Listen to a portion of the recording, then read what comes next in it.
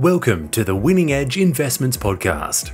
Winning Edge Investments provides industry-leading horse racing and sports betting tips, ratings and education, enabling you to invest intelligently and treat your betting like a business. Go to www.winningedgeinvestments.com to learn more about how you can start to supercharge your betting bank immediately. Treat your betting like a business and invest intelligently with Winning Edge Investments.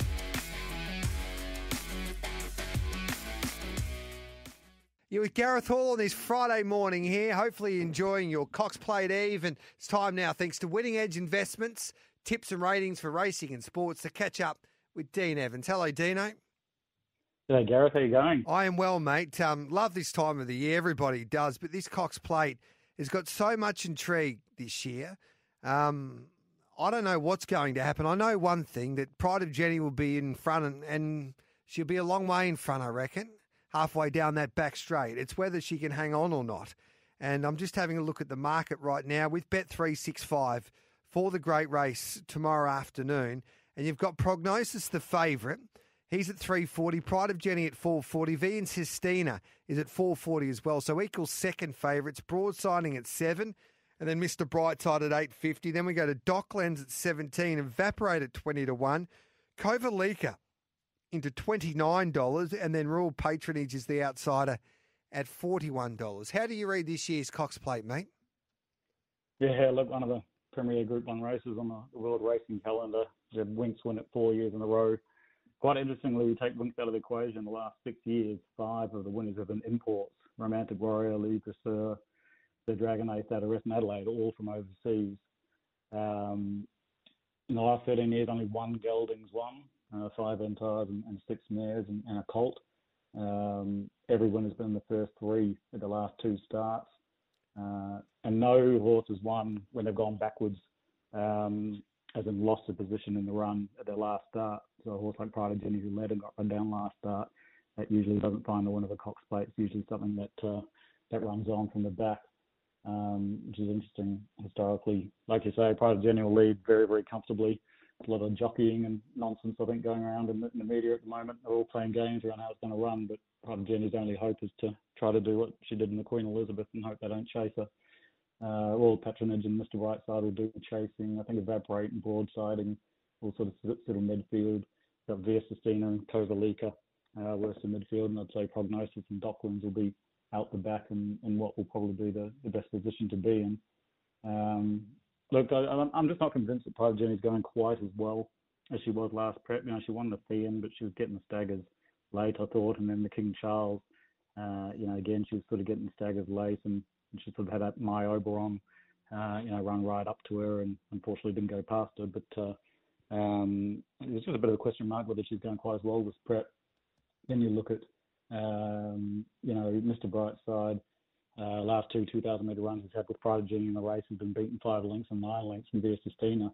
And the 2, she's won 3 Group 1s from 5 starts in Australia, but the 2 races that Pride of Jenny ran, and she was beaten 7 lengths both times. So I just don't think they're the kinds of horses that like that kind of race shape. So, the one I've got right on top is Prognosis, quite clearly. It's just a really high class entire.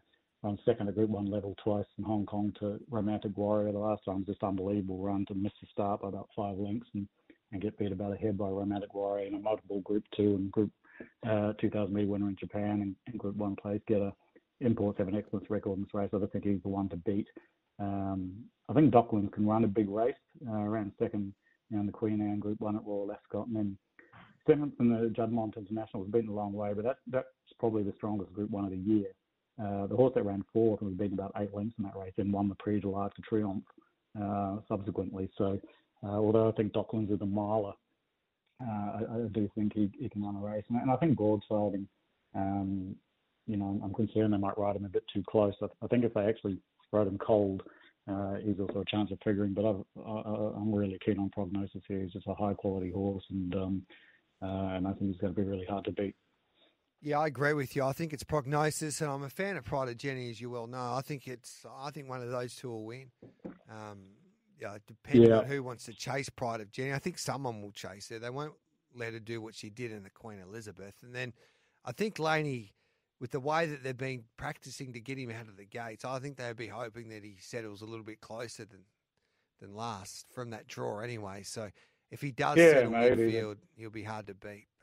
I think so. It's interesting though. Like, you look at the horses like Chill Wolf and Cascadian and the ones that sort of run prior to Jenny Down. But the further back you are, it kind of can be a help. Yeah. Like you look at Fangirl last week, usually has a devastating turn of foot, and it was just too close, and it couldn't replicate that. So she brings this, intrigue and completely different race shape to what we're used to in Australia prior to Jenny. That's what makes it so exciting, and it's going to be a great Cox Plate because of that reason. Yeah, 100%. The Group 1 Spring Champion Stakes, having a look at the market here, you got Swift Falcon 360, El Costello 380, Henline at 480, Harlem Queen at 650, and then Pleasure Artist at 15, Ray Queen at 16.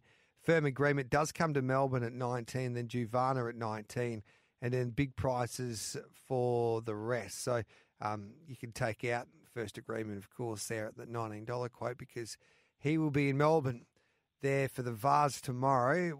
What are you doing here with this Group 1 in Sydney for the 3-year-olds, Dean? Yeah, look, usually pretty straightforward the form race, the Spring Champion. The 9 of the winners come out of the Gloaming and 3 have come out of the Flight Stakes. And 12 of the last 13 winners ran either first or second at the last start. So it's usually those form horses that are going well from the lead up. There's not much speed here at all. Noises should lead. El Costello is going to get a really, really nice trail. And you got sort of Harlem Queen will probably push forward from up wide, Duke Holzini in the fence, and then the rest are going to be sort of further back from there. I think El Costello is really, really hard to beat. He won all 3 starts this prep. Was very strong winning the Gloaming last start. The ideal lead up for this. Josh Pass ticking is a big plus. A lot of the good jockeys in Melbourne. So I think it just maps perfectly. It's going to be extremely hard to beat. I thought one of the bit of value might be Pleasure Artist. Ran home really strong with the second with Dulcify last start. Sort of the fresh filly on the scene. And one that I think is going to run, could run a surprising race. But again, just very keen on El Costello. I think he mapped perfectly. It's just going to be very, very hard to beat. Beautiful. Should we take the $9 for the Derby then? Yeah, look, I think by Castle Vecchio, Anthony's won a Derby with 5.5 star. Look, I think he's a handy type, but I just think he's perfectly suited here. And to be honest, I haven't got a horse in the Derby at the moment that I'm keen on, so he's probably the one. And what about, you got one for us to kick off Cox Plate Day at the Valley? Yeah, look, I just thought in the first Katsu, the horse has been jumping out really, really well around the lights. Will beat V8 and Southport Tycoon to jump out, and then was right around sort of Mornington Glory. It was obviously put up a Group 1 run, so Graham B's got a 40% positive profit on turnover on fresh horses, and I think Katsu is going to be very hard to beat. And there was also another filler in that race, Mare Lem Picker at $23, who you watched her first up run where she ran last really closely. She was sort of just about to start making a run and got cut out, and the rider just stopped riding. And she's run some really good races before as well. But I think Katsu matched perfectly. I think he'll win, and Lem Picker at $23 is not a bad roughing. Big weekend for the punters out there. If we want to get involved with Winning Edge Investments, how do we go about doing that, Dino? Just hop onto winningedgeinvestments.com, have a look at all the options. Feel free to contact us if you've got any questions. And if people chuck SEN in, they'll get a 50% ongoing lifetime discount. We had plenty of luck with Hello Nicotina last week, and it would have been an absolute fill-up if my Oberon had managed to win last week, but we still had a good day anyway. Love your work, Dino. We appreciate it, mate. Enjoy a big weekend of racing once again. Cheers, Gareth. Good on you. At Winning Edge Investments, our team of highly skilled expert analysts and full-time professional punters review the data, crunch the figures, assess the best betting opportunities, and deliver them to your phone via our app and your email inbox in real time so you profit. Go to www.winningedgeinvestments.com. Look at our membership options.